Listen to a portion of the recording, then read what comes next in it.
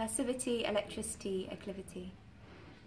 A boyfriend who thinks I've seen him kissing another girl outside the rugby club tells me he couldn't bear how heartbroken I looked, that he regretted it the moment he saw how much it mattered to me. But I hadn't seen. I'd been tasting the cold air, feeling my heart beat into the dark car park, the thrill of my presence under the sky alone, or so I thought. Maybe there is always someone watching. Maybe there is always someone to tell you that your heart is broken, no matter how whole you feel beside the bins and under the stars.